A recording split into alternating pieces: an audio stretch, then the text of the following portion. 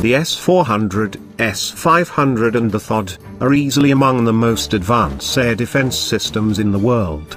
However, one must remember that it is never correct to compare one system to another without looking at the bigger picture.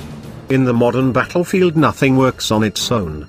Any given asset or a system has a fixed role to play, and it works in sync with the bigger network that will eventually help achieve the goal. So without further ado, here is the comparative analysis of US-made THOD and Russia's S400 and S500 air defense systems. THOD is a relative recent addition to the United States anti-ballistic missile interceptor toolkit. It entered production in 2008 and is primarily tasked with taking out threatening ballistic missiles in what's known as their terminal phase.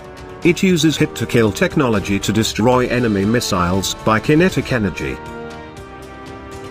How does it work? At stage 1, the radar detects and tracks ballistic missile threats. Then, an interceptor missile is fired towards the enemy projectile. In the final stage, the interceptor missile slams into the enemy missile, causing it to explode before it reaches its target. THOD system boasts range of 200 kilometers and fires its interceptors at speeds of up to 10,000 kilometers per hour. It intercepts missiles at altitudes of up to 150 kilometers. Any targets that slip to lower altitudes are intercepted by the Patriot defense system. The process is a very delicate one, and there is no room for any error. When an enemy missile re-enters the Earth's atmosphere, also known as terminal phase, making it incredibly hard to intercept. THOD manufacturer Lockheed Martin boasted a 100% success rate in flight tests since 2005. On the other hand, S400 is a heavy hitter with very long range. It most probably uses the most advanced interceptors for its anti-ballistic missile role. The S400 was developed to defend Russian airspace and a few hundred kilometers further against missiles and aircraft of all types, including stealth jets. With a tracking range of 600 kilometers, and the ability to hit targets 400 kilometers away at a blistering speed of 17,000 kilometers an hour or Mach 14, the S400 is truly a scary weapon. First deployed by Russia in 2010, each S400 battalion has 8 launchers, a control center, radar and 16 missiles available as reloads. The long-range expensive interceptors are not used for low-altitude targets, which are reserved to shoot down slow-moving but high-value targets like AWACS, fuel tankers and transports. The Russians find this approach of arming a single system with multiple interceptors most suitable for their needs. The S500 is expected to be much more capable than the current S400. Its response time is only 3 to 4 seconds.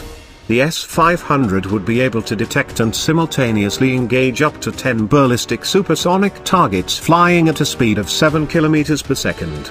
It also aims at destroying hypersonic cruise missiles and spacecraft at speeds of higher than Mach 5. The altitude of target engaged can be as high as 200 kilometers.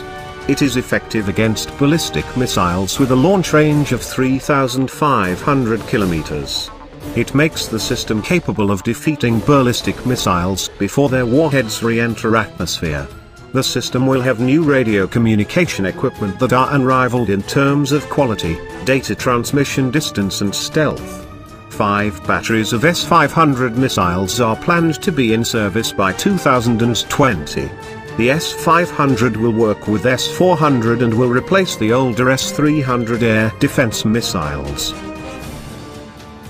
Each of the above systems have their own strengths and weaknesses. The Russians could certainly overwhelm THOD in a concentrated attack, while the US could overwhelm S400 and S500, given that the US has much more advanced assets like B-2, F-22 and F-35. Specifically designed to penetrate and destroy air defenses. In addition, data from all US sensors are increasingly being networked and fused into a common picture of the airspace that is used to then target weapons from a huge number of stealth assets. Both systems would probably acquit themselves well, but in a real-time scenario the scales are really tipped in one direction. What do you think, which system is better? Please let us know in the comment section. Thanks for watching. Be sure to hit the subscribe and like buttons and check out our other videos.